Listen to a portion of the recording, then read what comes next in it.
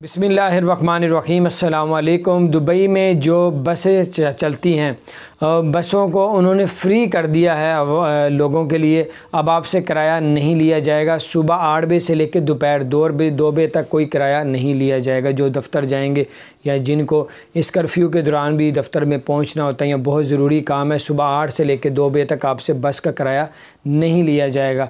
और ये सब कुछ इसलिए किया है 2 हफ़्तों के लिए कि जो मेट्रो बंद कर दिए, ट्रम बंद कर दिया, उसकी वजह से लोगों को मुश्किलात होगी। तो उसमें बसों का उन्होंने फ्री ऐलान किया है सुबह 8 बजे से लेकर दोपहर 2 बजे तक। वैसे तो कर्फ्यू लगा होगा, इस दौरान अगर आप निकलेंगे भी तो बड़ी मुश्किल से कोई रीज़न दिखा के तो फिर आपको जाना पड़ेगा। बाहर कोई सफ़र करते हैं, कोई ग्रोसरी का, कोई मेडिकल स्टोर, अगर बस का किसी का इस्तेमाल करते हैं, जॉब पे जाते हैं जिसमें उसमें या अगर जो भी जॉब खुली हुई है, जैसे कोई पुलिस वाला होता है, आर्मी वाला होता है, या कोई गवर्नमेंट जॉब है, कोई मेडिकल स्टोर में जाता है, कोई मुख्तलिफ़ जगहों पे हॉस्पिटल में काम करता है, तो जैसी कोई भी जो उन्होंने अलाउ की हुई है उसमें जब जाएगा, बस में जाएगा, तो उसको 8 बजे से लेकर दोपहर 2 बजे तक कोई किराया नहीं देना पड़ेगा। ये नई अपडेट्स थी, मैंने कहा आपको मैं ज़रूर बताऊं।